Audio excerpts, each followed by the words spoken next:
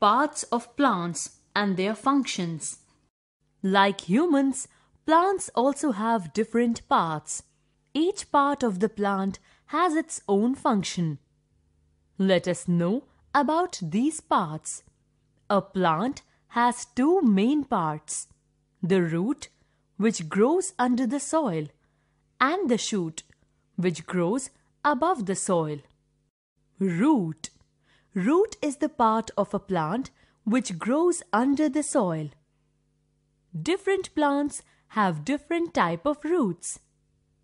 There are two types of roots: taproot and fibrous root. Some plants have tap roots, while some have fibrous root. Taproot.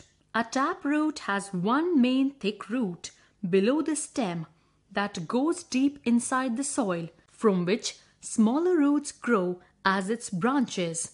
Plants like carrot, radish, neem, mango, bean and peepal have tap roots. Fibrous root. This type of root has no main root. Many tiny, thin roots grow like a bunch below the stem. The roots of the plant spread out in the soil. Plants like wheat, rice, maize and onion have fibrous roots. Functions of roots. Roots have many functions. Some of them are given here. 1. Roots fix a plant to the soil. They hold the plant firmly in the soil. They help the plants to stand firmly even when a strong wind blows. 2. They absorb water and mineral salts from the soil and send them to the different parts of the plant. 3. The roots of some plants like turnip, carrot and radish store food in them and are thus edible. Shoot. The part of a plant which grows above the soil is called shoot. The shoot of a plant bears different parts such as stem, branches, leaves, buds, flowers and fruits. Stem. The stem is the main part of the shoot that supports the plant. It bears branches, leaves, buds, flowers and fruits. It helps the plant to stand erect. Some plants like banyan, mango, neem and peepal have very hard, woody and strong stems called trunks. The trunk helps the plant to stand upright. Some plants like banana have soft, thick and green stem. Some plants like money plant have very soft and weak stems. They bear leaves, but they cannot hold the plant upright. They need a support to climb up. These plants are called climbers. Functions of the stem. The main functions of the stem are given here. 1. The stem helps the plant stand upright. 2. It carries water and mineral salts from the roots and sends it to the leaves. 3. It carries food prepared by the leaves to different parts of the plant. 4. The stems of some plants like sugarcane, onion, corn, potato and ginger store food in them. We eat the stems of these plants. Leaves. The most important part of the shoot is the leaf. Most plants have green leaves.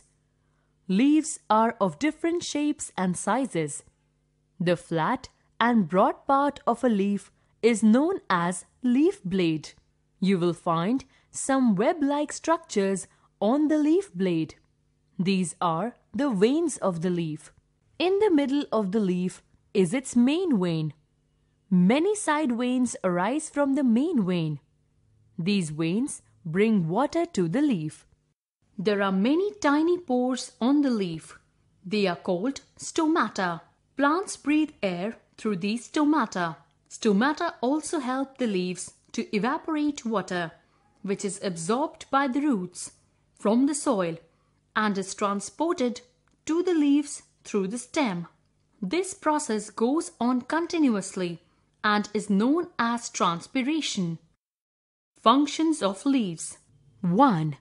The leaf of a plant is called the food factory of the plant because the green leaves make food for the plant with the help of carbon dioxide from air, water, sunlight, and chlorophyll. Chlorophyll is the green substance in the leaves that traps the sunlight, the process by which a plant makes its food in presence of sunlight is called photosynthesis. 2. While making food, the leaves give out oxygen. Human beings and animals breathe in oxygen to stay alive. This happens during the day. 3. Leaves breathe in oxygen and breathe out carbon dioxide at night. 4. The leaves of some plants like cabbage and spinach store food in them. Leaves have starch.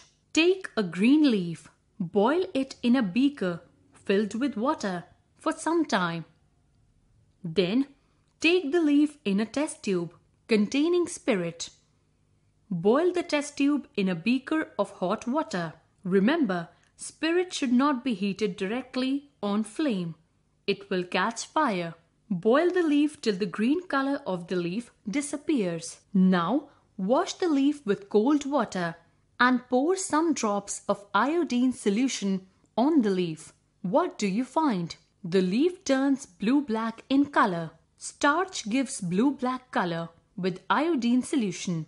This shows that starch is present in the leaf.